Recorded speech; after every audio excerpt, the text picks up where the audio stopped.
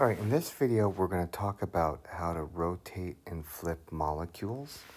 This is an important skill that we need, especially when we're talking about stereochemistry, to determine whether we have the same molecule, enantiomers, or diastereomers. All right, a couple of definitions for you, right? A horizontal flip. So if you look at this shape here, if you take a horizontal flip, I'm going to just shade one part of this molecule here, right? So if we do a horizontal flip, right, then the left side, we're going to flip it like a pancake, becomes the right side, right? So this is the left front, and now that's going to be the back.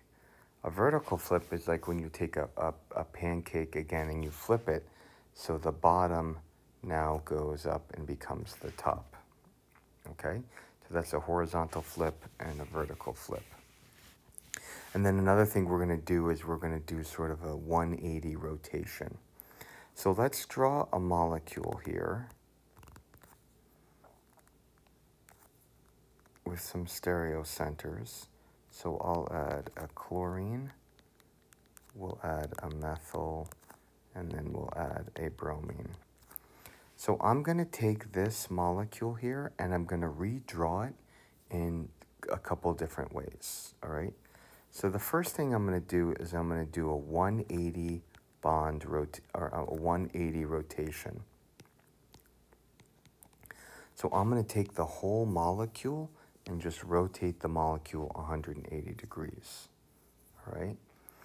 So if I number my carbons here, 1, 2, 3, 4, 5, 6, right? When we do that, we're going to go 1, 2, 3, 4, 5, 6.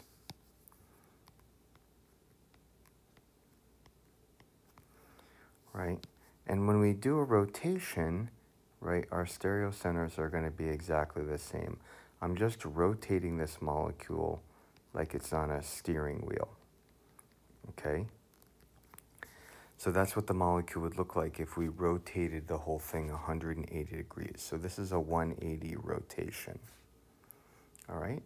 And sometimes we need to rotate bonds or whole molecules to be able to identify what their relationship is, if they're identical, if they're diastereomers or enantiomers. So that's one thing we can do, right? So we can do this 180 rotation, all right? Next, I want to do a horizontal flip, all right? So I'm going to take this same molecule here, and I'm now going to do a horizontal flip. So again, this is just like you're flipping a pancake. So if you take your spatula, you go under the molecule and flip it over, you'll see it'll be 1, 2, 3, 4, 5, 6. But what we have to understand is when we do a flip, right, I'm flipping my pancake, right, the chlorine is coming towards me on our original molecule on carbon 2, okay, but now it's going to be going away from me the other side, right? When you flip a pancake, the bottom side is cooked. When you flip it, now that cooked side comes on the top.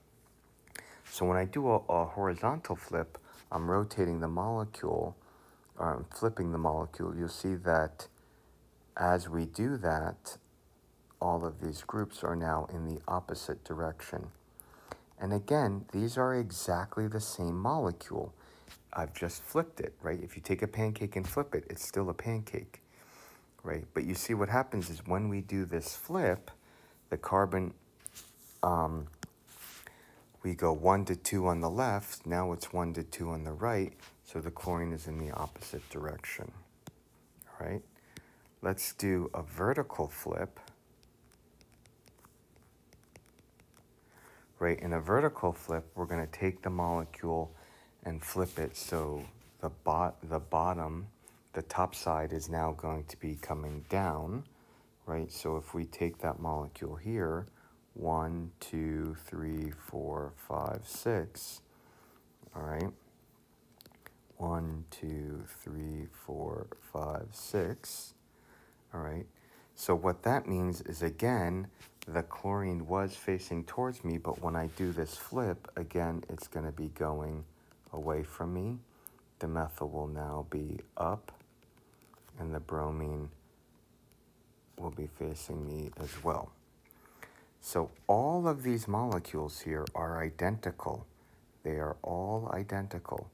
It's exactly the same molecule, just drawn 4 different ways, right? So when we draw a molecule, there's multiple ways we can draw the exact same molecule. And what you'll notice here is in the molecule I started with, right, 1 went up to 2 on the left, okay? This other molecule, we go 1 to going down to 2. I can have 1 to 2 on the right going down, or 1 to 2 on the right going up, right? So we can see 1 to 2 to 3 is like a mountain. 1 to 2 to 3 is like a valley on the left side. 1 to 2 to 3 is a mountain on the right side, or 1 to 2 to 3 is a valley on the right side. So any molecule, there's really 4 different ways we can draw this, all right? We can do a 180 rotation, a horizontal flip, and a vertical flip, and these molecules are all identical. They're all exactly the same molecule, all identical, all right? The other skill we kind of want to get used to is if we want to do a bond rotation, okay? So another thing I could do is I could rotate this carbon 2-3 bond. So let's do a bond rotation here. All right, and this is pretty simple. I'm just going to draw in this hydrogen, okay? And how does this work? When we do a rotation, well, the atoms just move, right? So if I do the rotation, this chlorine can go to where the methyl is at 1. The methyl will go to where the H is, and the H goes to where the chlorine is. So I haven't touched the bromine. I haven't touched the methyl at carbon 3, but now my chlorine has moved to where my methyl is. So my chlorine goes here, right? Chlorine's moved to that position. The methyl at 1 goes where the H is. The methyl is now back, Me, and then the H has moved to where the chlorine is, there. So this is the effect we get when we do a bond rotation, right? And again, it's the exact same molecule. I've just rotated the bond. All of these molecules are identical. So this is an important skill when we're just trying to determine the relationship between molecules. Sometimes we have to redraw molecules, and understanding how to do that properly is important.